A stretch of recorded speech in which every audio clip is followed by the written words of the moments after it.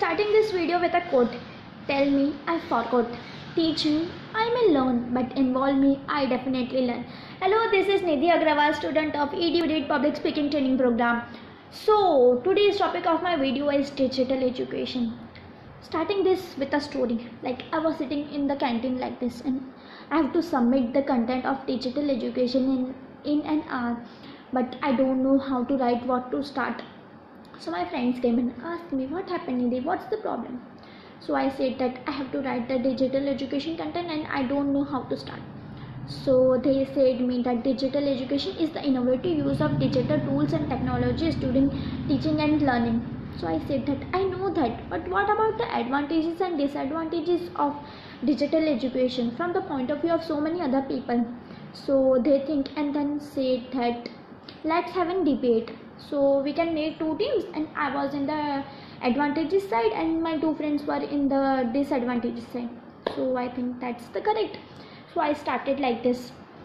Digital education has so many advantages, like we have recorded lectures, 24-hour resources, so we can learn anything anytime. And most importantly, when and in offline classes, teacher can teach us only 2 or 3 examples, but from the digital education we can learn so many different examples with their real life uses. Yeah, you are correct, but what about the communication skills? Like they will never interact with each other, never interact with the teachers. Like taking my example, I haven't interacted with any of my teacher, any of my classmates from 2 years. Yeah, your point is correct, but what about the flexible choices? Like in digital education there are so many flexible choices. Like if we want to learn drama, dance, cooking, anything, we can learn it from the YouTube.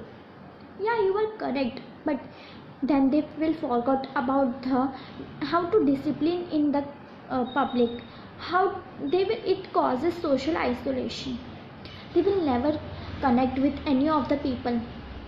Yeah, that's the correct, but this made students smarter. Like they were seeing fan and they think that how this fan works, so they can Google it and learn how to run the fan, how to start, how the fan works, and they can also make the fan and so many other things.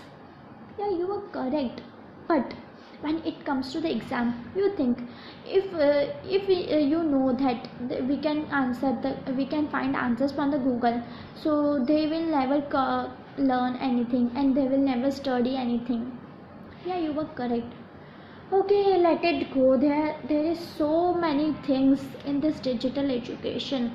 So finally we can conclude that if we use the digital education in a good way, it is good, but if we use it in a bad way, like using social media and never studying anything, then it's the bad. Thank you.